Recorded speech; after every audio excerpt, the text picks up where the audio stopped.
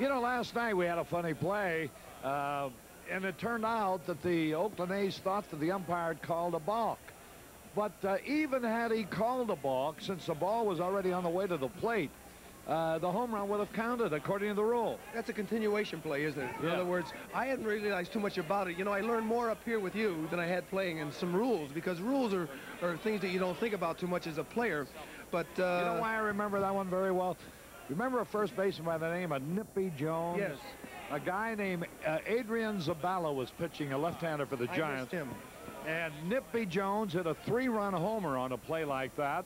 But because the balk had been called and that rule was not in effect then, they wiped the home run off, and the Cardinals went on to lose the game by 1 run because of the home run not counting, and it cost them a pennant that year. You know, I heard Johnson's reply to the fact that he threw the ball with nothing on it after he called a balk.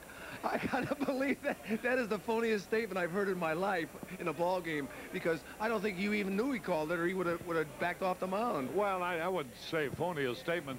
The one thing about baseball players, they are always self-serving what they say, right, Jimmy, as you very well will agree. Oh, well, I just think his statement is out of line, because certainly the guy hit a home run off him. If he heard the guy say balk, why not step off? Yeah. All right, they're still discussing that. We're going to have, I think it's Pat Kinsella who's going to sing the national anthem. Let's see if I remember the name right. Yeah, right.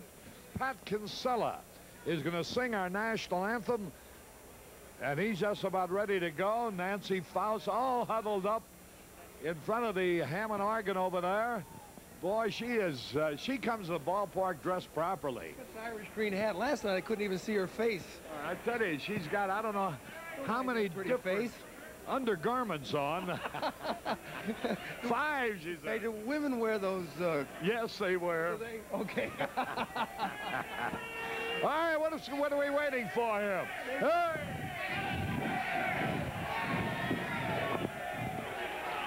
All right, here they're waiting for the White Sox to take the field. Manager Don Kessinger is the first one out there. And now our national anthem. And you see